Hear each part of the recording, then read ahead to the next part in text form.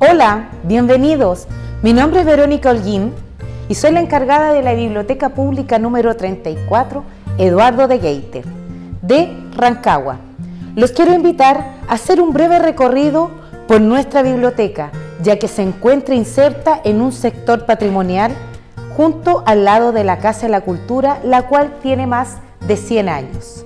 Tenemos el privilegio de poder contar con este espacio amplio para toda la comunidad.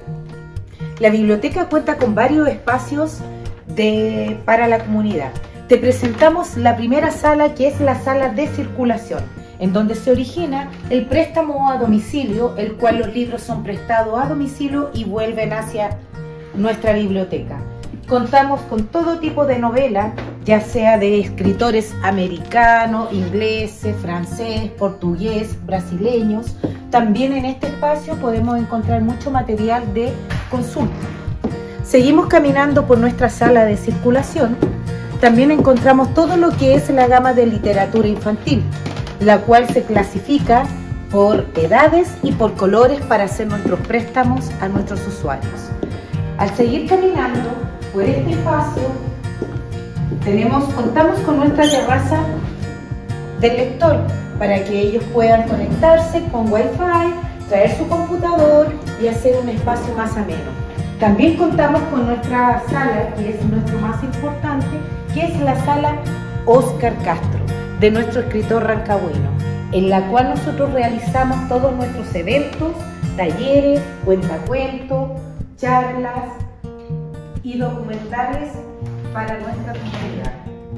Siguiendo nuestro recorrido por la biblioteca, también tenemos nuestra sala de estudio para nuestros jóvenes que necesitan tener un espacio tranquilo y acogedor, que es la sala de referencia.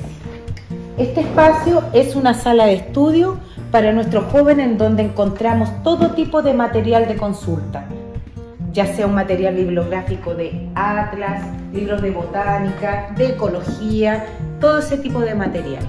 También tenemos nuestro espacio de la sala de computación, la cual esta fue creada con un proyecto de biblioredes que hoy en día sí ha dado muchos frutos.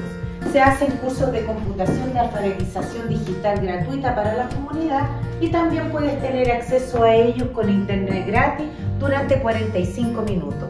Todo esto es lo que la biblioteca puede ofrecer. Te ofrecemos un espacio limpio, agradable y acogedor. Solo tienes que visitarnos. Hazte socio y participa con nosotros. Hola, mi nombre es Claudia, soy administrativa de la Biblioteca Eduardo de Geiter número 34 de Rancagua. Destacando como patrimonio de nuestra biblioteca esta vitrina, donde se encuentran los títulos de nuestro escritor rancagüino, Oscar Castro. Destacamos el libro La vida simplemente como uno de los más reconocidos títulos de él. Al terminar nuestro recorrido por la biblioteca, quedan cordialmente invitados a que nos vengan a visitar y conozcan nuestras dependencias.